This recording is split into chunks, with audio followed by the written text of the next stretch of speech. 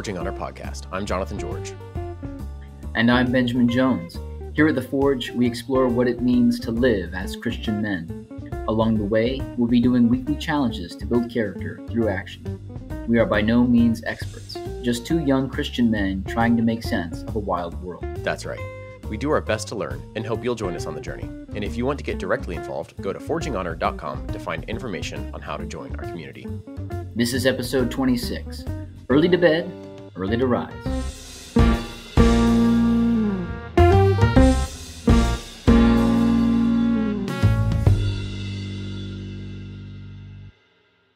All right, challenge wrap-up time. As a reminder, challenges last for 10 days. That's Monday through Friday, 5 days a week, for 2 weeks. This last challenge was wake up at the same time every day. So, Banjo, how'd you do? I did excellent. If I may pat myself on the back. Go for it. I did 10 out of 10. I woke up at 5:30 every morning in preparation. I feel like we should say, probably out the gate, it's ironic that our episode about like being on time and waking up early is coming out late. That is funny. And I feel like we should probably just give like a brief word on why that's happening. Just, we had technical apology, issues folks. at the end of the day. Technical issues, and we're on a different sound stage than we're normally on. So if there's any sounds different, that's why. But yeah, I woke up early. I tried to expand my morning routine to make it a little bit more substantial, and a little less ogreish and Frankensteinian as mine tends to be. But we can get more into that later. How did you do, JJ? I did pretty well. I did not hit the 10 for 10 like I had hoped. I got 8 out of the 10. That said, on the weekend in between, because we do the 2 weeks, the weekend in between, I actually maintained. So I was getting up at 5 a.m. every day. Oh, nice. So I actually did it for 10 days straight and then fell off in the last 2 days before we were supposed to record this. So we normally record on a Saturday. We are recording this on a Monday. So I fell off. I did not do the last Thursday or the last Friday. Actually, let me look at I think I actually missed the Tuesday and Thursday because I got up early on Friday. I have it all here in my little calendar. All that to say, I really enjoyed this challenge. It was really good for me, especially in the first week. Felt like it really jump-started my day. So what time did you pick? Where did you? 5 a.m. 5 a.m. 5 a.m. Oh, so you were getting up before I was. Yes, and I'll get into why. So I'm gonna walk through kind of why some of this challenge, right? Because we present these challenges, and we talk about them for like 5 minutes. But getting up at the same time every day is something that I've always wanted to do, but I've never successfully done for longer than a week at this point. And so I really want to work on this some more. Yeah. And there's multiple reasons for this. One, studies just according to the internet, people like, I think Andrew Huberman is someone that I've seen popping up on YouTube more. And there's other folks out there, talking about just getting up at the same time every day and having that same morning routine, just really healthy for you. Your body gets used to it. You get into regular rhythms. A big piece of that is going to bed at the same time as well. So even though we said get up at the same time every day, kind of an implied piece of that is you have to be going to bed at a decent time every day too. So that was a big part of it. I actually was going to bed like between 9 and 9:30 most of those nights. I think I had a couple where I was up past 10, but those were much more rare because I was thinking to myself, oh, I have a challenge that I got to do. So I felt a lot better overall. That was healthy. Another big piece of it is when I get out of bed late, I don't find the time to do the things I should be doing in the morning, things like my Bible reading and prayer. So I was much more consistent on those simply by getting up a little bit earlier. And then the other piece of that is I like having a solid workout and a breakfast with my family. The breakfast, anyway, they don't work out with me, but a solid breakfast with my family prior to work. And if I'm waking up later than I want to, that's not going to happen for as long of a period of time as I want it to happen. And the working out definitely won't happen if I don't get up that early. So the reason I chose 5 o'clock was kind of working backwards from when I have to start my work day, along with what activities, if I want to be getting up at the same time every day, what's the earliest I need to start my day? Well, the earliest I ever have to start my day is on a Wednesday at at 6 a.m., I have a Bible study. It takes me about 20 minutes to drive to. So getting up at 5 gives me the time to get up, do a quick workout, shower, read my Bible, and then hop in the car and go to this Bible study. Now there are other mornings where I'll get up, I'll be out the door a little bit earlier to go work out with some folks. But that I don't see as like it's not an absolute necessity in the same way getting to that Bible study is, right? That's a very hard time. We start at 6. So that necessitated getting up at 5 on a Wednesday. So getting up at the same time every day, got to get up at 5. Right. So it's kind of working backwards from that. Most other days, I don't start work till like 7:30 or 8. So I can theoretically get up at like 7 and just quickly get in front of a computer. But the fact of the matter is I want that time for workout and breakfast. A little extra time in there just to, read something or go outside. I don't know. You couldn't plan all kinds of things. But is it easy for you to get up and out of bed, or does it take a while for your motor to start moving? Depends on the day, how much sleep I've had.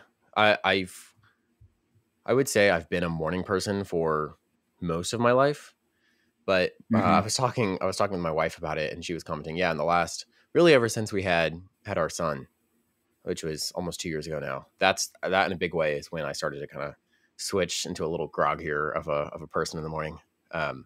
That'll mess with your sleep schedule. Oh yeah, that, and then just increased responsibilities as you get older. You just have more to do. Yeah. And I'm still at the age where, while I have more to do, I also still have friends I want to hang out with. So trying to fit that time in, you end up with late nights because you're working later into the day. So you don't even get out of the house to hang out with anyone until it's like 7 or 7:30. Then you're taking 2 or 3 hours to sit and chat with a buddy. That adds up pretty quick in terms of the amount of time and how much sleep you're not getting.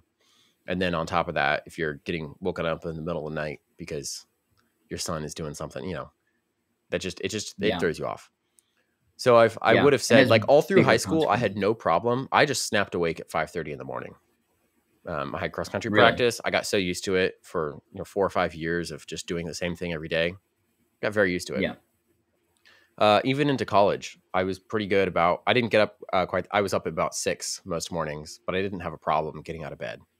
So that was, yeah. Again, it was post birth of my son that really started to switch that. But the frustrating piece is I didn't gain like the night owl tendencies. So I'm still incredibly tired in the evenings. I'm just tired all the time now. Yeah. So you're just tired all the time. What about you? Yeah. I have always been a night owl, and never in my life once have I been a morning person. At no time in my life have I thought the morning is a good time to get something done. I subscribe to the Ben Franklin rule, which is, or not Ben Franklin, it's somebody else. I can't remember who it is now. Anyway, it's not Ben Franklin, but early to bed, early to rise makes a man sleepy and weak in the eyes. Oh, that's funny. Ben Franklin, yes. It's a twist of his phrase, that's for sure. Indeed. I also hold to the Bertram Wooster rule, which is that no event should happen in the day before 10 a.m. That's when things should really begin to happen. Interesting. But that's me. Sure. I like staying up late. I like long conversations into the night. I loved college because it was always, you could find a conversation going until like 3 or 4 in the morning. And those were my favorite kinds of conversations. And I get like, one of my favorite feelings in college was to write that paper until like 2 in the morning, just like put some music on, make a cup of coffee, like the late night cup of coffee and paper. Oh, it's one of my favorite feelings. But now I'm married and I have a job and I can't do those things anymore. And I must be an adult. And so now I have a job where I'm getting into work at 7:15, but I have about a 40-minute commute. So I'm leaving at 6:30 every day. And I want to be able to get everything done, much like yourself. So I'm up every day at 5:30. And that is tough. I think it's one of those things, especially in wintertime. I don't know what the light schedule is down there, but for me, it is really, really tough to get up every day and go to work in the dark, and then to come home and by 4:30, I'm at home usually by 3:30, and then by 4:30 it's dark outside. That's pretty tough. That's the winter season, though. I mean, that's not Yeah. that's not the same in the summer at all. No, it's not the same in the summer. But in the summer, it's a lot easier for me to wake up because about 6 o'clock, or not even 6 o'clock, 5 o'clock, sometimes 4:30, sun's up, and I love getting up with the sun. You have such long You know, days. and so the circadian rhythm is so much easier. It's so much easier to just be like, okay, I'm going now, right? But in wintertime, it's like, I don't know, that the bed is warm, so it's tough. So where for do you, you think for you? I just had a question based on that, though. Since you already get up at the same time every day, throwing the additional layer of the challenge, it sounds like you did a few things to try and get some benefits out of it. But did you see any major differences between like the last 2 weeks and the rest of your life? The biggest difference that I saw was on the days where I was really on top of my game, I had a bigger breakfast. That was the thing that I tried to do. I tried to take breakfast more seriously, and I tried to read my Bible more. And the thing that was, I think, the best about that is when I was eating a bigger breakfast, I was more focused and less hungry and less cranky during the rest of the day, and then I would just have generally more energy. The other thing I found is there was one day this week, there was one day last week where I had a snow day, and I almost slept in because I thought, well, it was a 2-hour delay, so I thought I could use the sleep, but I decided that I would get up because I had school the day after the delay, and I knew that if I didn't stay consistent, it was going to be that much harder the next. You were going to throw yourself off. So, yeah, I know how that goes. So that was the main thing. The question I was going to ask you is where do you feel the desire from? Hold on, I'm going to say this right. We've been doing this for almost a full year now. I can get full sentences out clearly and enunciated. Where do you feel, there we go, the desire to wake up early comes from? Is that like something that your parents did, your father did? Is that something that like someone you admire does? Or is it just something that you like, this is a thing I should do? I think it's a combination of factors. I've asked myself this question because I've thought to myself, well, if I just decided I'm not going to do morning activities, my life would be a whole lot, quote unquote, easier and just get up at 7 or whenever. But the fact of the matter is, I can either wake up the way I want to, or I can wake up the way someone else dictates. And what I mean by that is, again, this is since having a son. He wakes up at any time between like 6:30 and 8 o'clock. Like he has a wide range, right? Because he, his sleep is much more dictated by, is there sunlight coming in the window? Are there sounds going? Like he isn't overwhelmed with tiredness the same way I am and can just sleep through anything at this point, right? He's going to wake up at all kinds of times, but also sometimes he's a late night because we've been driving to some church event or something. He's tired, so he's going to sleep in a little more. So if I decide I'm going to sleep in, I have to bet on him not waking me up, right? Right. So what happens is I'm like, oh, I get to sleep in, and about 6:30 or 7, I start hearing him playing upstairs in his room. I'm going, okay, that means I got to get up, right? So now I have fitful sleep, and I'm kind of being woken up in a way I don't want to be woken up. The other solution, the other option, or maybe another way I don't want to be woken up is I wake up late and, oh shoot, I got to get to work in 10 minutes. And so now I'm rushed. Or I can decide, here's how I want to wake up, right? So therefore I have to wake up before 6:30. So then the question is, why so early, 5 o'clock? And I've already talked to you about why I chose 5. Right. In theory, things would be a whole lot. So it's about. Sorry, go ahead. It's about dictating your day. A little bit, yes. Dictating, Now that does come from something society has said about like, oh, you should get up early. You should tackle it. Early to bed, early to rise. Or just the fact that I did that for so long and I got accustomed to it. Or, you know, Yeah. I see other people doing that and they're super productive with their time. I also know from personal experience that if I can start like the days where I get a solid workout in the morning, or I get a shorter workout, but I take an hour to study before breakfast. If I'm working on Yeah. a certification or something for like in college for school, or now just I'll read something because I have the opportunity to read now. If I do it in that first hour of the day, that can be incredibly productive for me. And I get a lot more from that hour, whether it's working out or reading or learning. I'm getting a lot more from that first hour, really from about 5:30 to 6:30. If I woke up at 5 and I kind of got going, and then I get into that hour, just the fact that it's so productive sets up my day for productivity. Yeah. Because there's something about a quick jump start in that way. The other piece of it is I know no matter what time I wake up, because I could wake up at 10 a.m. and it'd be the same way. No matter what time I wake up, around 12 or 1 in the afternoon, my mind just takes a big slump. I just kind of I get Right. really tired out of it. Doesn't You matter need if a I woke up siesta. at 5 a.m. or 10 a.m. or sometime in between. My productivity is going to go down. My ability to focus goes down. Therefore, if I can get up earlier, because it doesn't matter, right? I'm going to have the same outcome in the afternoon. I might as well get up earlier and have more time before that slump to be productive. So that when that slump hits, I can afford to take a break and kind of lazily work through emails rather than trying to put my best than coding poorly or something in the afternoon, right? So how I structure my day starts to matter.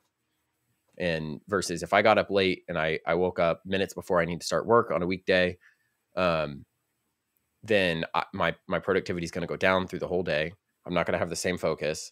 I'm not going to have the same amount of time to focus. And then my afternoon slump's just going to be that much worse, really, because now I feel bad about myself. I haven't kickstarted my day in a good way. So that's a lot of things going on in there. Does Yeah. that all make No, that sense? makes sense though. It makes sense. It reminds me of Running and Being. Dr. Sheehan talks about Way back it's to one like the of our first earliest episodes right there. yeah, deep cut. Dr. Sheehan talks about the tyranny of the clock, and he talks about how in he uses the example of basketball, and in the basketball game, a team who's on defense will apply the press, and the reason they apply the press is to throw another team off their rhythm, and he uses that to talk about the importance of having a daily rhythm and having a daily routine, and especially a routine of play, and one where you're not being dictated by time, you're not being ruled by time, but you're getting to get into kind of that flow state on a regular basis, and more at play. You're not letting the clock tell you what to do. And I hear that a little bit, it seems like, in what you're doing with your day, In theory, I'm not which perfect at in this at theory, all, right? The fact of the right, matter right, is, these are all great ideas, great things. And right, I think that they work because on the days that I do them, they do work. The problem for me is no matter how much I believe in them or how much I think they actually work for me, um, my I'm easily distracted, or I stay up too late, or whatever it is, and right. then I can end up shooting myself in the foot when I should have just gotten up and gotten started. Yeah. Yeah, that makes sense. So it's I think the whole getting up early in the morning is, for a lot of people, it's a classic case of do as I say, not as I do. Like it's Right. definitely the case for me. I would say so I have a little of my notebook here, and I have a habit tracker going on. And based on looking back over because I've been tracking my morning wake up time for about a month now. And based on that, I have about probably maybe not quite 50-50, more like a 40-60 shot of actually getting up at the time that I said I would. Which Right. are not ultimately, 40-60, that's not great. I don't, if you're only winning 40% of the time, that in the long run, that's not a win. Hey, baseball, you only got to hit 3 out of 10 to be average. Well, this isn't baseball. This is life. But it could be. Yeah. I guess the way I think No, about I it hear is, you. if I can be getting up consistently at that same time, a solid 4 days out of the 7, right? That's over 50%. Yeah. And that Yeah. in my mind is a great foundation.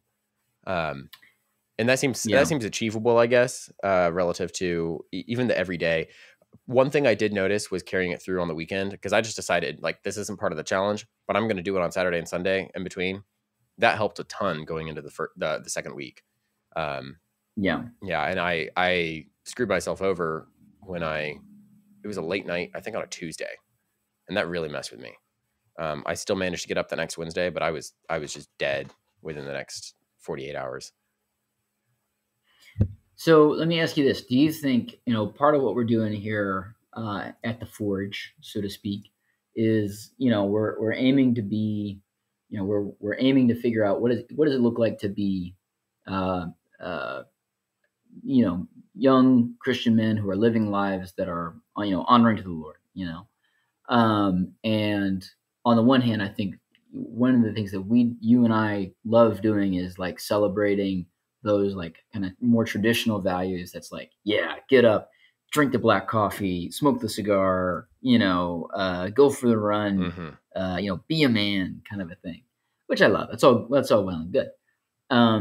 But there are some elements where I've always got my skeptic's hat on just a little bit to ask the question, like, is this a thing that I'm doing because it's a good thing to do, or is this a thing that I'm doing because I've been told that this is a good thing to do, right. or am I doing this because like Scripture tells me to do it? Because if Scripture tells me to do it, well, then I should do it. That's right. That's a flat out. And nowhere does it say get up at 5 a.m. I can't think of one. Yeah, well, so I was thinking about this, and I'm glad you brought it up because I've been thinking about it a lot. There's a lot, especially in Proverbs, about being a wise man and the things the sluggard and the fool do, right? A sluggard turns in his bed as a door on its hinges. I've had my mornings where I'm turning in my bed as a door does on its hinges. My favorite's a little sleep, a little slumber, a little folding of the hands to rest, and poverty comes like a thief in the night. That's a good one. I think that's what it is. And so that's not necessarily the get up early, get after it that we see sometimes. Right. But I do think it's anti-sloth. Exactly. So in that sense, and I've heard people say this about like, it doesn't really matter when you get your 8 hours of sleep. It just matters that you get your 8 hours over every 24-hour cycle. Some people even advocate for like a 4 and 4. Apparently people used to do that back in medieval times. Okay. Oh yeah, I've heard about that. That's nuts to me. I have no sources to back that up. I've just heard that. Regardless, let's just say that that's true, that you just need your 8 hours at some point. Yeah. Okay, that's fine. Maybe my 8 hours can come between noon and 8 p.m. Okay. The fact of the matter is, I feel most productive early in the morning when the sun has just risen. Therefore, I should endeavor to be awake at that time if I'm going to be my most productive, right? So and if we're anti-sloth here, then I should not be going more than my 8 or 8.5 hours, whatever you need. I should not be going more than that. And if I'm sleeping at weird hours, I'm inclined to go more than that and cut into my time where I could be doing what I should be doing. Right? Does that make sense? So I'm just kind of working tweak the language a little bit. Yeah, go for it. Well, I was just thinking the whole idea of like I get the 8 hours thing, and the way I like to think of it is there's always two ways to fall off a bridge. And on the one hand, we've got things like, well, you could sleep too much. On the other hand, you could not sleep enough. Right. Like that's not good. You could stop caring for yourself properly in that way. College students are known for that. Right. I was going to say one of the things to anyone who might be listening who is under the age of, say, 18 and is still in high school and middle school. I don't know why you're listening to these guys talk, but welcome to the show. We're glad you're here. Second, anyone who has a child who is of those ages, like the most important thing you could be possibly doing, short of like putting Scripture in front of the kid, is making sure they go to bed at a decent hour. Right. Like the nightmare stories that I am hearing right now of kids who are just not getting enough sleep, and the amount of research that is showing just like how not getting sufficient sleep can raise every mental health problem and sink every grade and all those things. Just get more sleep, people. Mm-hmm. That's all I'm saying. Get more sleep. Now, on the other Ultimately, side of the though, equation, so there's that. so is that a question of they're getting up too early, or is that a question of they're not going to bed early enough? It's both. So what I see most is we have we have an anxious culture, Mm-hmm. we have a distracted culture, and we have a culture that doesn't know how to process or interpret any information or any emotion that is given to it. And so there are negative things that are happening. There are stressful things that are happening in kids' lives. There are classes that they're taking that they don't understand why they're taking. Mm-hmm. There are things happening in their life that they don't understand. All these things, and they do what most people naturally do, which is they revert to, frankly, addiction cycles to cope. Right. They're either on their phones or on their video games or talking with friends or whatever, and they're just not going to sleep. Mm-hmm. Because the Mm-hmm. really tricky thing about going to sleep is you have to sit with yourself in the quiet and in the dark long enough so that your brain will shut off. And if your brain doesn't shut off, you're just longing to go back to whatever it is that like eases that psychic burden, Right. Distracts you. that mental burden.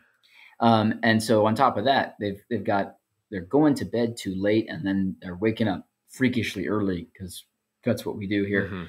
Mm-hmm. But I think there's that, and I think if we as you're a parent of a small child, and I would like to be a parent one day. I think we've got to think about, well, what is a godly idea of sleeping and waking? Because we in all that you do in word or in deed, do everything as unto the Lord Jesus Christ, Mm-hmm. is what Paul tells us.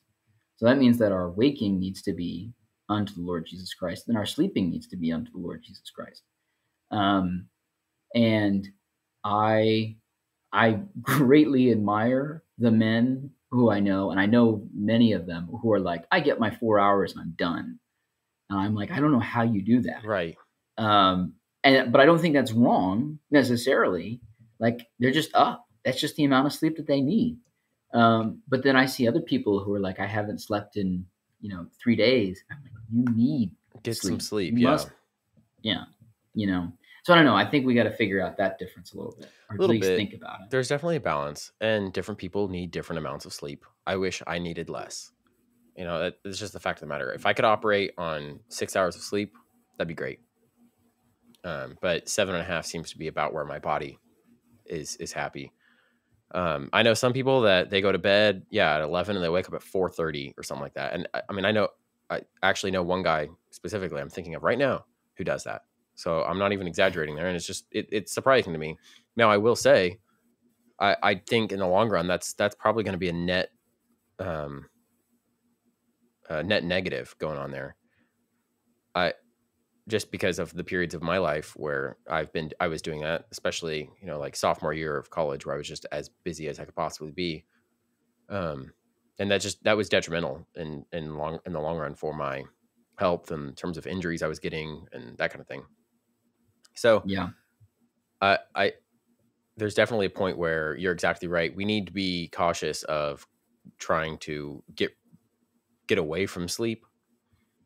But I'm not entirely sure where the balance is there. I think some of it, I'm going to go on a tangent here. I've had to try and reframe the expectations in my life from a single day, especially as I've gotten older. Oh yeah. Mm-hmm. I think that's a good point. Because one, most people work a job that requires them for a certain number of hours every day, whether that's 8 hours or 10 hours for some people, if you're working on odd schedules, or 12 hours and you work, 3-4 days a week instead of the normal 5 or 6. So you have a range of hours that you are dedicated to someone that is paying you to do a task. Okay. So those are gone. Boom. If you have a family or you have a church or you've got community events, whatever it is, you have another set of hours that are taken out of your day. Then you got to fit sleep in somewhere. And then you're on top of that, You're a social human being. You have desires. You have things you want to do. Maybe you want to play board games or play video games, or you just want to go hiking. I don't know.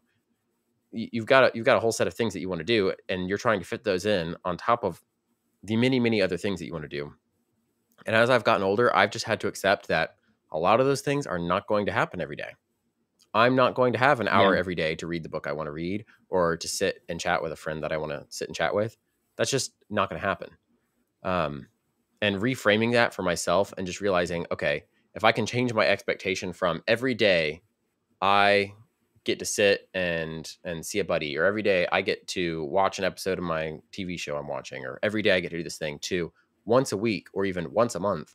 If I can reframe that expectation, I can suddenly, there's a lot more free time in my day.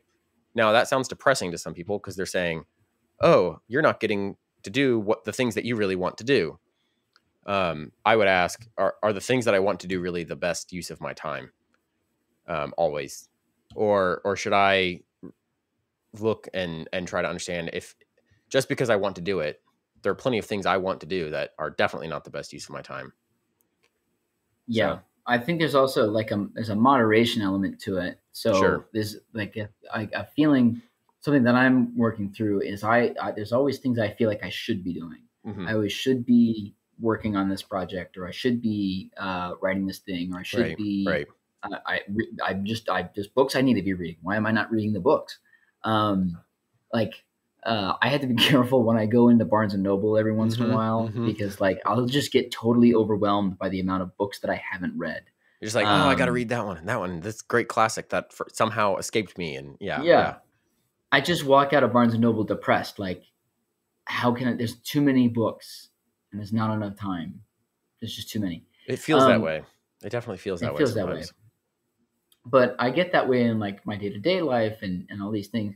And one of the things I'm trying to shift into is a mindset of the Lord is in control, and He has given me certain desires, and He's given me certain, like we could say He's put certain things on my heart, and each day is enough for its own troubles. Right. You know, each day has enough troubles of its own, but each day has its own troubles. You know, so it's like, what's the thing I have to do today?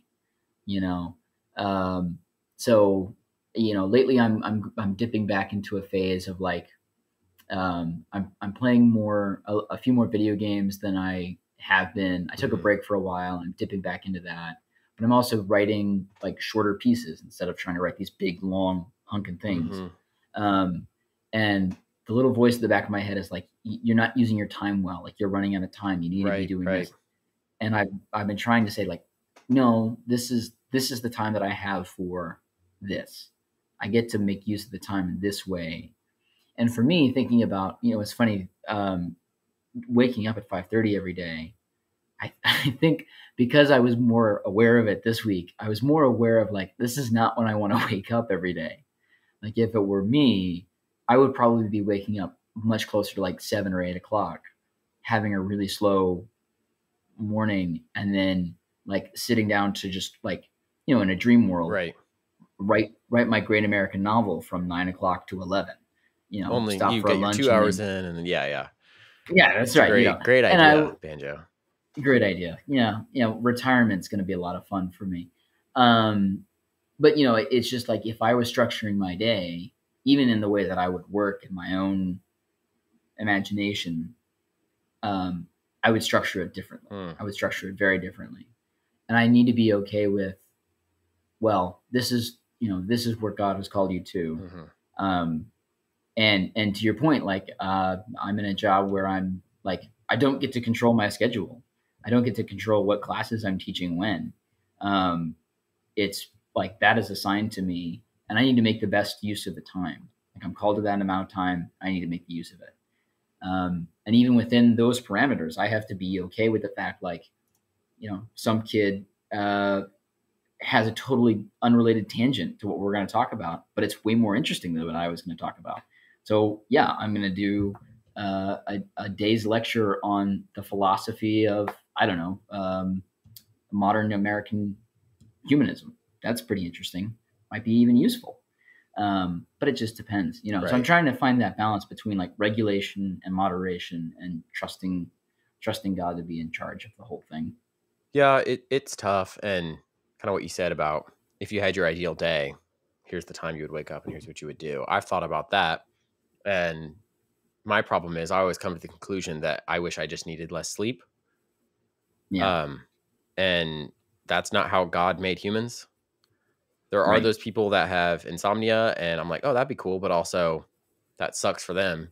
They're always tired. There's, I don't know. Like, on the one hand, I'm like, oh yeah, no, you don't need sleep. Oh, but you do. You really do.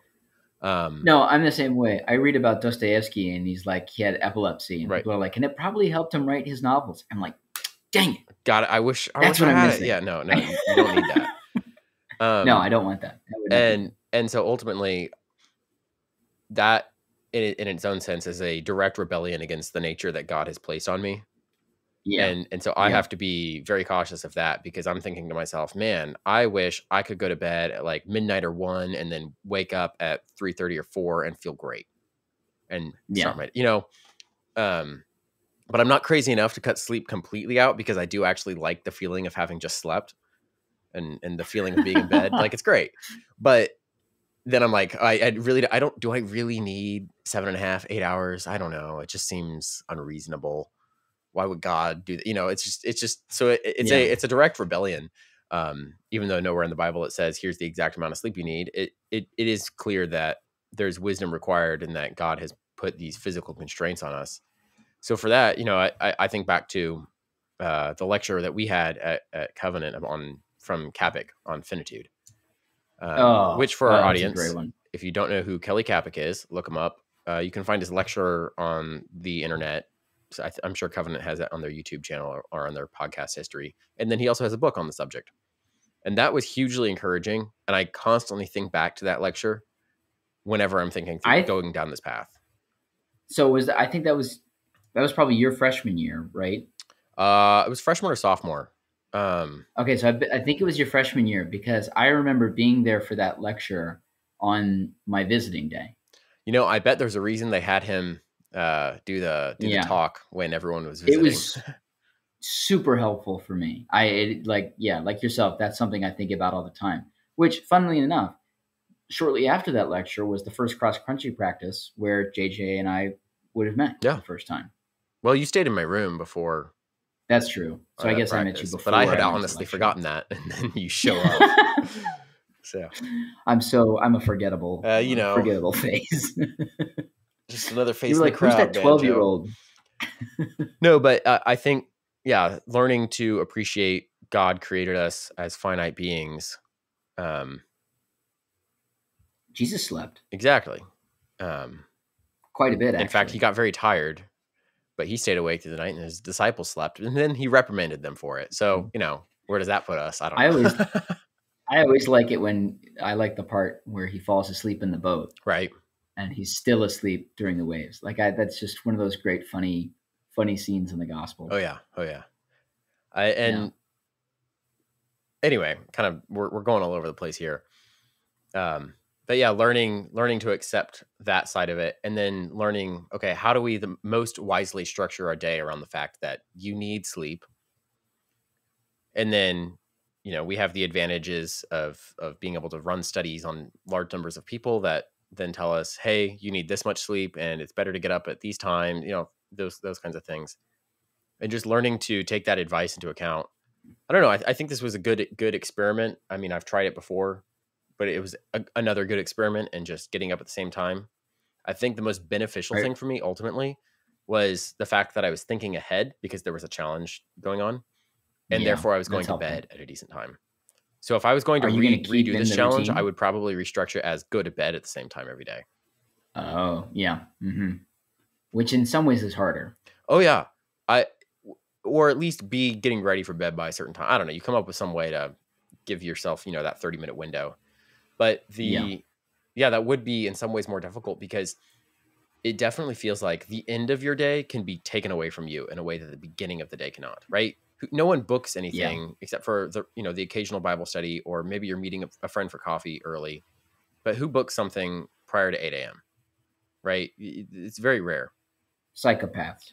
The only time that I've had work functions prior to 8 a.m. are when I was working with a remote team for a few months. And so they were going to bed Yeah. and I was getting up. So I had to be up for like a 7:30 meeting that lasted 30 minutes. And then I would log off, go get breakfast, and then get back to work, around 8:30 or 9, right? Yeah. And so that was an interesting period. But the point is, yeah, most people, you have this nice, the earlier you get up, there's just more time to yourself. But as soon as you get off Yeah. work, or maybe you have work late, and then you get off work and then your friends want to hang out, or you've got stuff you got to get done, you got chores around the house, whatever it is, right? The end of your day just can get sucked away from you. You have very little control over it. Even if you think you do, you have less control over the end of your day than I think you realize. I think that's the great illusion of a challenge like this, or like the scheduling things, which I'm not saying that they're not useful. They are useful. But the great illusion of them is that you control your time, and that, like, you have this, you can dictate what happens. And I think there is value to like taking dominion of the day. Like, this is the time allotted to you. So like make the most, make the most of it towards glorifying God. Like that's your purpose. I think That's what we're ultimately, here for. back to the question of why 5 a.m. For me, Yeah. it's, I want to tell myself it's so I can glorify God better and live my life better, right? So I can get up and read scripture. But it might just be about the control, right? Because if I Right. get up early enough, I feel like I have a couple hours that I control, right? I don't have work telling me what to do. I don't have my friend. I mean, as much as I want to hang out with my friends, I don't have other people Right. telling me what to do. I don't have my family saying, oh, this needs to happen, right? Those are all good things. But I feel like I need to maintain control of like the first couple hours of my day somehow. Maybe I do, maybe Yeah. I don't. Yeah. Things to think about. Any final thoughts you'll take away from this lesson? Other than I think generally Challenge? it's healthy. I don't know. That's a big one. Are you going to keep doing it? I'm going to keep attempting. Keep attempting. Yeah, I have gone back and forth about the 5 a.m. piece. I think I could probably be just as happy with a 6 a.m. And then getting up earlier on, Wednesdays for that Bible study I go to. Then it wouldn't be the same time every day, but it's better to have a consistent time and occasionally get up earlier probably than it is to have a inconsistent late time. Yeah, I would think so. So there are reasons to go 5 versus 6 versus 7. So I would think about that. As far as maintaining a consistent time or a consistent 30-minute window of some sort, I think that's something I want to stick with. Yeah. What about you? I mean, you're working that you have an earlier time you have to be somewhere than I do. Yeah, no, I'll keep to it. It's been helpful for me to have this. I think whatever it is I do, I need an hour prep time at least before I'm able to feel like, okay, I'm good to go. Yep. So for me, I think this will be whatever my routine ends up being in life, at least for Monday through Friday, there will always be an hour of prep time and an hour window. I'm like, well, whatever it is I need to do today, I'm getting up this far in advance. Yep. So that'll be me. And I think the final thing for me is just like, it's just a reminder of, it's not my day. Right. It's the Lord's day. Well, not the Lord's day. That's not, except every day. But it is the Lord's day. I know what you mean. Every day is in its own way, even if it's not the quote unquote Sabbath. It's the day the Lord has made. Yes. Let us rejoice and be glad in it. Even if we're not glad that we're up at 5:30, we should be glad that it's the day that God has made. And I think that's a hard thing to do the older I get and the more aware of the responsibilities of a day that I get. But that's, I think, probably all the more reason to trust in God's grace and in his goodness. Definitely.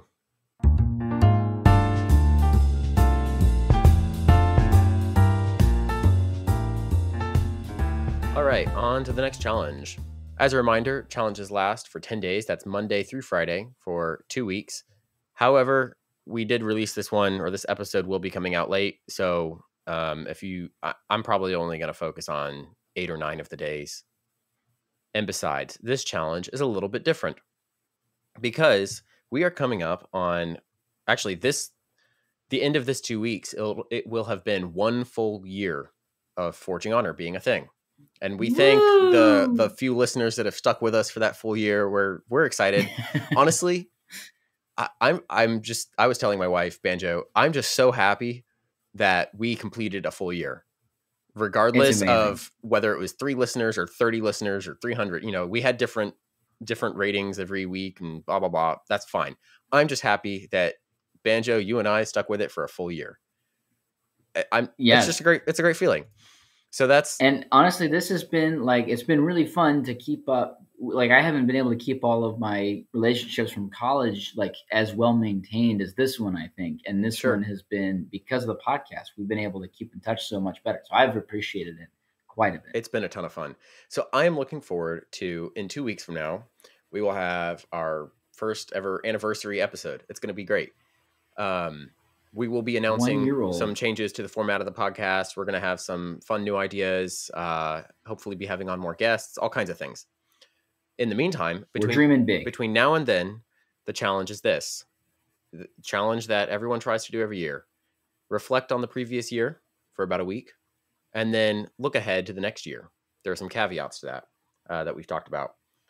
One, as you're reflecting, think about... don't just reflect on the things you did or the items on your bucket list you checked off. Think about, okay, did I become more of the man I wanted to be? If so, how? If not, how?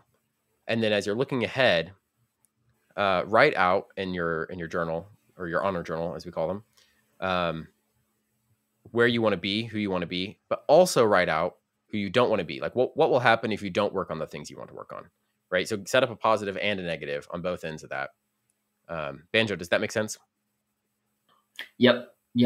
So there's one side that's aspirational, and one that's maybe more things one wishes to avoid. Right. I think the reason for that, both as you're looking back and looking ahead, is if you write out the negatives that you want to avoid, or you write out the negatives that you have done in the last year, right? You give yourself some stakes, right? Because if you just say, I want to be a better husband a year from now, what does that mean? What are the stakes if you don't do that, right? How do you even measure that, right? There's different. So I think that's part of it, is if you give yourself some stakes of, if I don't consistently, read my Bible every day, just as an example, where will that put me in a year from now? If I do, where will that put me in a year from now? How did I do in the last year on that? You're right. Those are the questions I'm looking to ask, as opposed to just do this thing better. Because ultimately, you and I know, you set New Year's resolutions, doesn't happen. I'm trying to get more concrete, more down to earth. Yeah, no, I think it's a good plan. We'd also love to see if you guys want to post on Instagram or Twitter or X. Oh, that's right, it changed. Sorry, my bad. Facebook, what have you. We would love to see what were the challenges that you were most interested in? What didn't work? What ones would you like us to do in the coming year?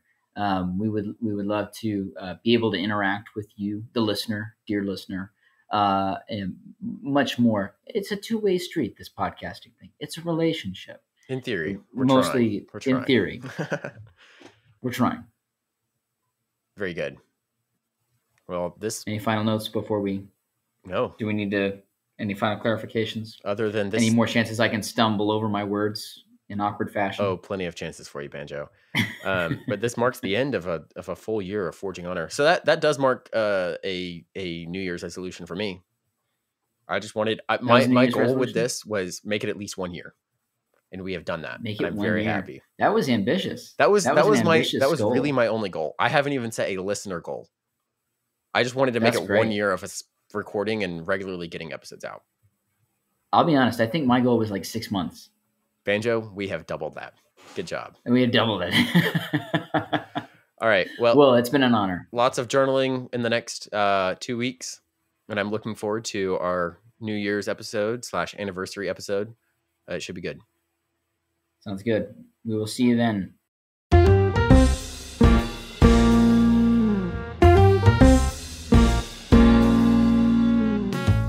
This has been the Forging Honor podcast. Music and production is by Elliot George. For more information about what we do or to learn how to get involved, visit our website at forginghonor.com. If you enjoyed the show, make sure to like, subscribe, and give us a rating to bring others into the Forging Honor journey. On our website, you'll find information on how to do the challenges alongside us, as well as links to the many resources we mentioned in the show. And we do make a small amount from many purchases you make through our website links, so thank you in advance. Thanks for taking the time with us today. We hope you'll take up the work alongside us and join us in the task of forging honor. We'll see you next time.